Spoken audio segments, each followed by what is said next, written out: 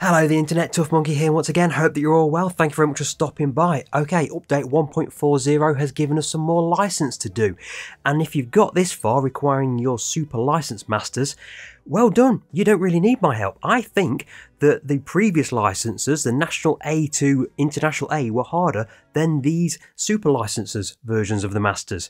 Look at that. I started at 523 and I'd finished by 658. See, I don't think they're that difficult, and I'm a muppet. You can do this without me.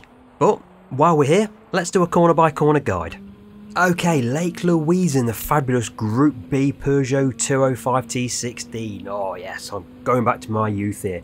Anyway, the second to last one of these red N20 boards, we're getting on the brakes and we're drifting the car around this corner. You can take a tight line if you want, but it will compromise your speed on exit. You can't get full power down. So I like to take a wider line around that corner.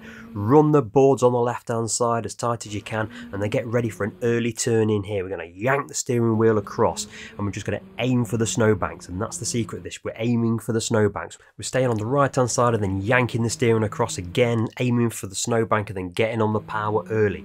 Just let the weight of the car drift it out to the right hand side. Early turn in for this right hander here. It's going to get bouncy, it's going to get squirrely. We'll just keep the car heading in the straight line, and then this very tricky right hand corner just gets tighter and tighter.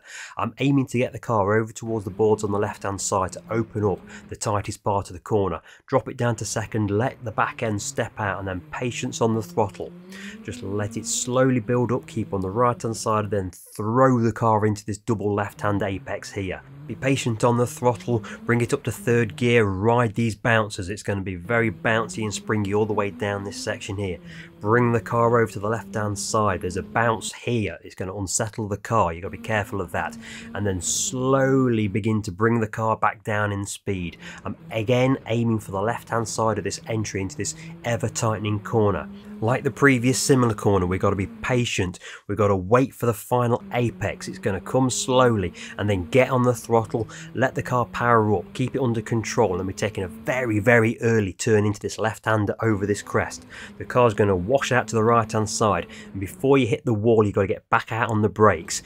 This corner here comes at you very quickly, and you've got to get the car right down, keep a tight exit out of the second apex here, because you're trying to open up this right hander coming up the final corner. So we're going to take an early turn in for this right hander, get the back end out, and we're going to get back out on the throttle as soon as possible. We're on maximum throttle now, all the way up the hill, go through the gears, let the car slide out towards the left hand side, because that's where it's smoothest. On the right hand side it's bouncy and you're losing traction and not as much acceleration. And there you go, that's a just under the time. I found this one of the hardest ones. So anyway, I'll let you watch it through again, and I'm not going to talk again until the end. I'll see you in a bit.